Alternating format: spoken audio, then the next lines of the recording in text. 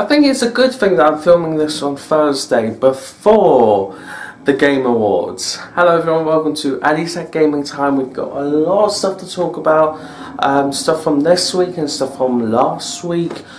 But most importantly, I do have updates at the end of this video. Yeah, here's the intro.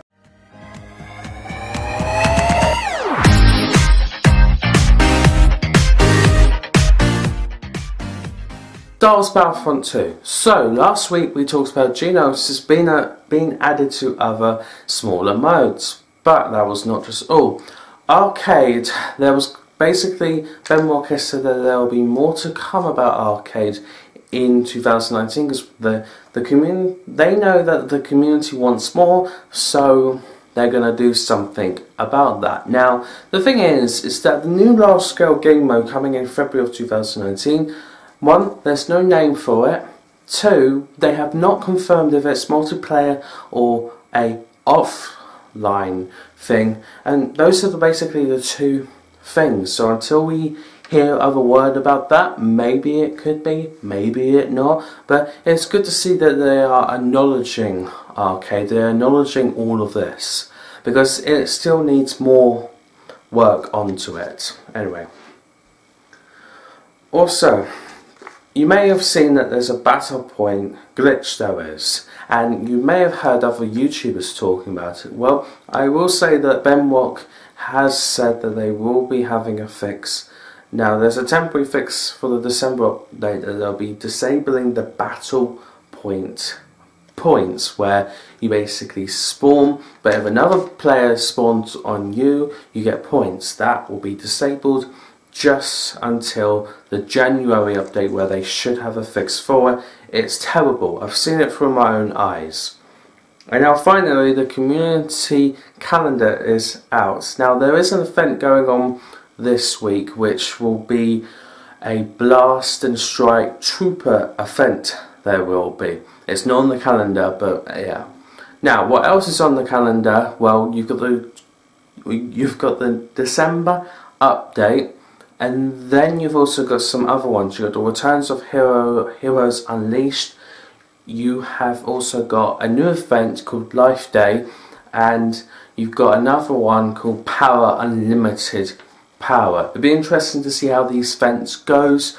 Yeah, that's it for Battlefront 2. So last week I was going to talk about Rockstedy and Superman. But since then, updates have occurred. So I decided not to put it in. But Rockstedy have confirmed that one, they won't be at the Game Awards like you've probably already seen, and two, the game that they're making is not a Superman game, but in an article that was an interview with one of the people that work at Rockstedy, they've basically said, give us a hint of that it could be a hero group game from what I remember. Lee, correct me down below in the comments, but anyway. So it's interesting to see that they're going to be not making a Superman game, but they're making something of like a hero DC game. This is the only information that we've got so far, so it'll be interesting to see how this all plays out. WB Montreal. Now, months ago, I reported on that Kevin Conroy, the voice actor of Batman, basically said that WB Montreal won't be making any Batman games. So it looks like that was a complete lie.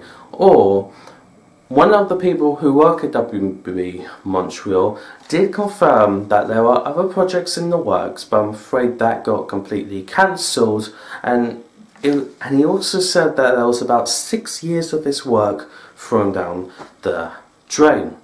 But now something new has come up, and that, yes, they are making a Batman Arkham game, and it could be about the Court of Owls, and we could see something about it a bit more in 2019. But even though this is coming from official people and it's coming from this and that, this project, like any other project, could be cancelled, could be thrown away, could never really get fulfilled in 2019.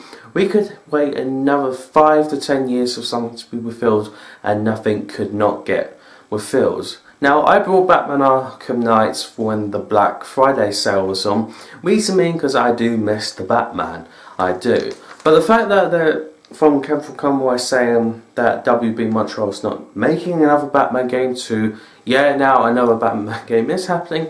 It's like Rockstedy, they've got Superman and this, but with this game, with this Warner Brothers Montreal, it's like they can't decide of what they really want to do. Because if they cancel something, or why? Was the game bad? Was this bad? Or can the lead directors or the managers can decide between Suicide Squad to Batman to Justice League to all of this stuff, and now they're coming round to Batman Arkham. So make your mind up.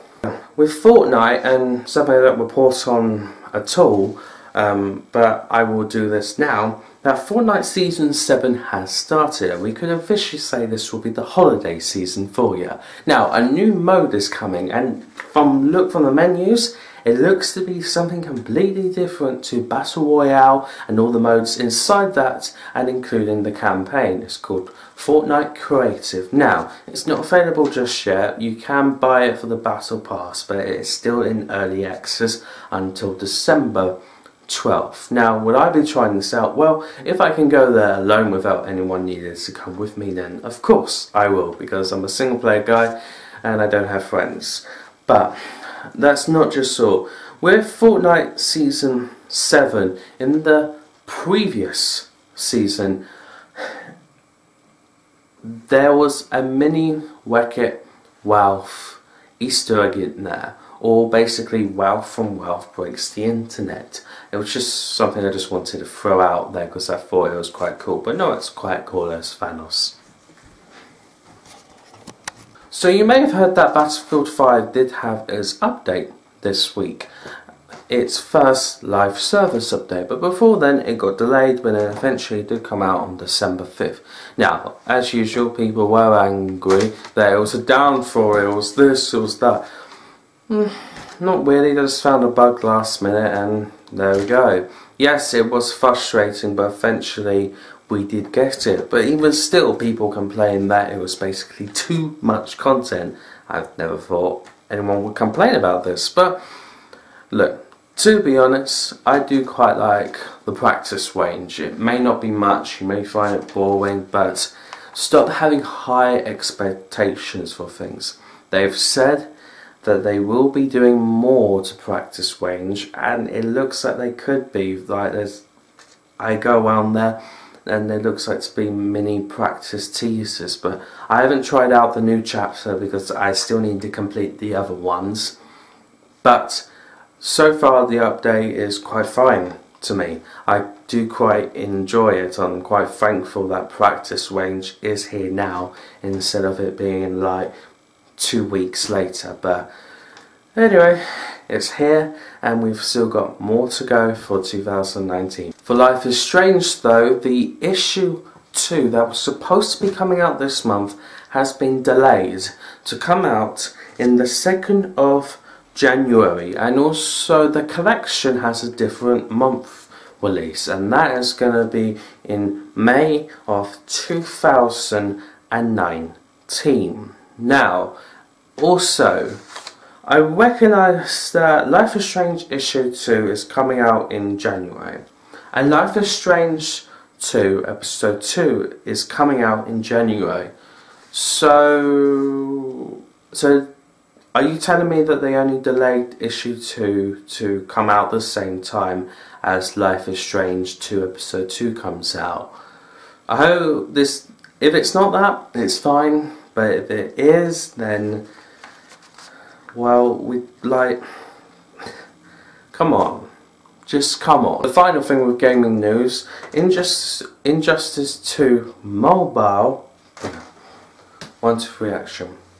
Injustice 2 Mobile for Aquaman, the film, will be having a new character, and this will be the Aquaman. Now, this is the only thing that's been revealed for Injustice 2 Mobile. I'm not too sure if anything else will be coming, but the Aquaman movie character will be coming to the game coming soon. There's no release date on it, but I just wanted to let you know if you still play the mobile game of Injustice 2.